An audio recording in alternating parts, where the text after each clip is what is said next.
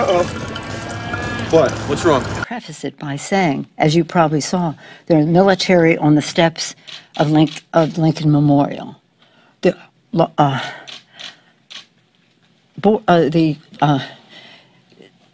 What is it? They're saying now they didn't have tear gas, but they had these pellets that exploded and had the impact of tear gas. Whether that qualifies or not, I don't know. It just enables them to have deniability. But the fact is, they had the impact of tear gas, and they were roughing up people for no reason. And they crossed a threshold with that. And then to make room for whatever was to follow, 24-hour period. And I was very proud of the Catholic Archbishop the next day when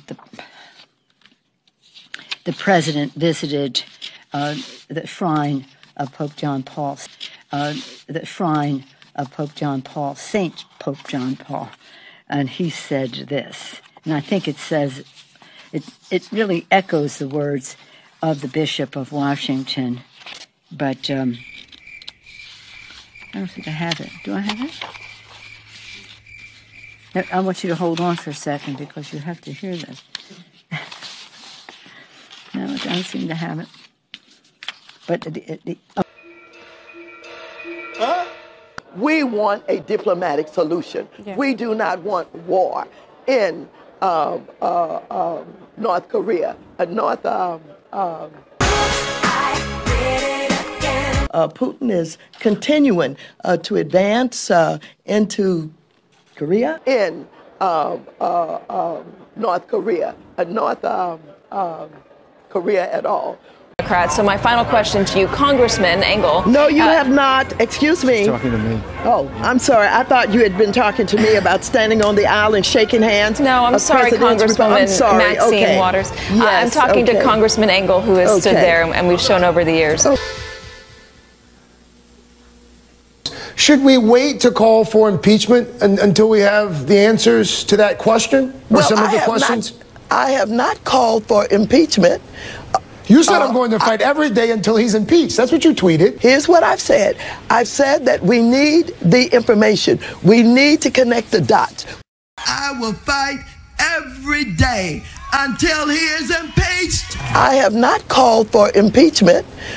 You said I'm going to fight every day until he's impeached. Impeach 45. Impeach 45. I have not called for impeachment. we win, or whoever wins understands the priorities of the American people, and they are not what President Bush, excuse me. I'm so sorry, President Bush. Yes, we've seen nothing that we can work, but I can work with President Bush on, because I thought that there might be some interest because of what he said in the campaign. Or whoever wins understands the priorities of the American people, and they are not what President Bush, excuse me. I'm so sorry, President Bush. I never thought I'd pray for the day that you were president again, but... You're praying for the day that President Bush is president again? Well, we worked, and so you asked the question. I just figured she was a raging alcoholic. You obviously have been very critical of James Comey in the past. You said that he had no credibility. I assume that you support the president's decision then to fire his FBI director. No, I do not. Understood. So if Hillary Clinton had won the White House, would you have recommended that she fire FBI Director James Comey? Well, let me tell you something. If she had won the White House, I believe that given what he did to her and what he tried to do, she should have fired him. Yes. So she should have fired him, but he shouldn't have fired him. This is why I'm confused. No, you're not confused. If the president is implicated in an investigation. What I wanted to say in closing is that